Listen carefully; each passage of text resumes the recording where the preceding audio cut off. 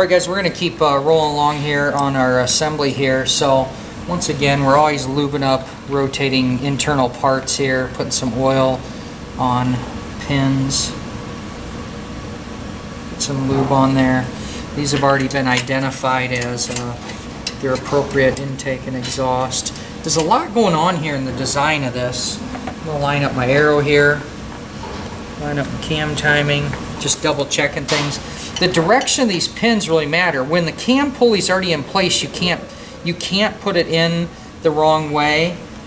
It wants to hit the cam. I mean, you could force it across there, but it doesn't want to work so easy. But what we have here is when these are in the right place,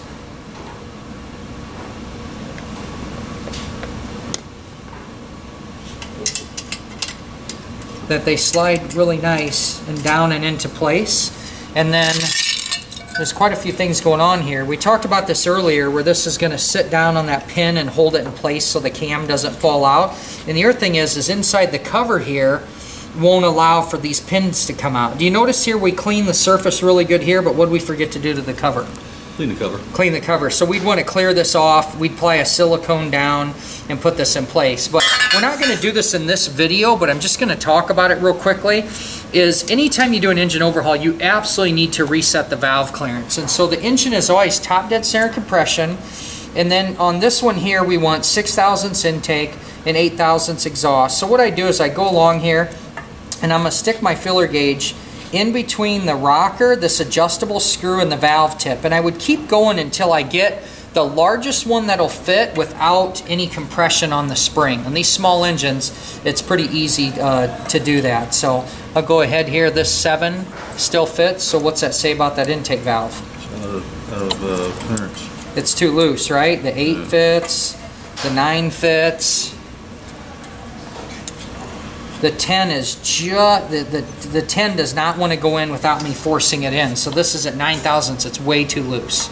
Okay, so what we do is loosen this lock adjuster and we would tighten this up. Now we got specialty tools you guys will see in other videos that would actually hold the center one so that we can tighten it at the same time.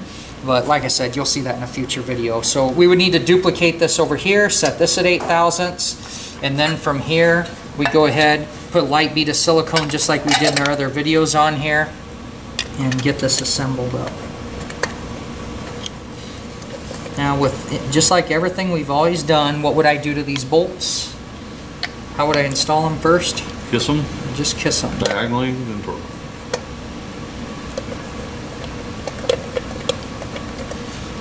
Get them in.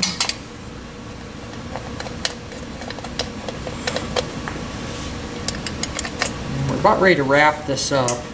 A lot of little details for one little engine, but I'm going to get this in place.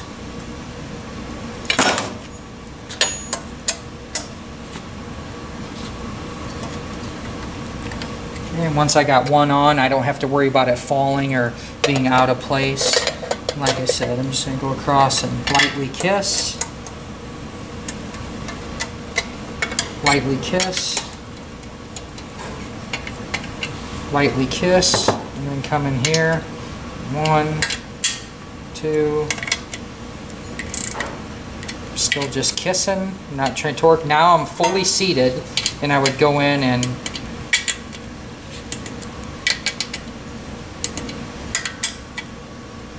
torque them to spec.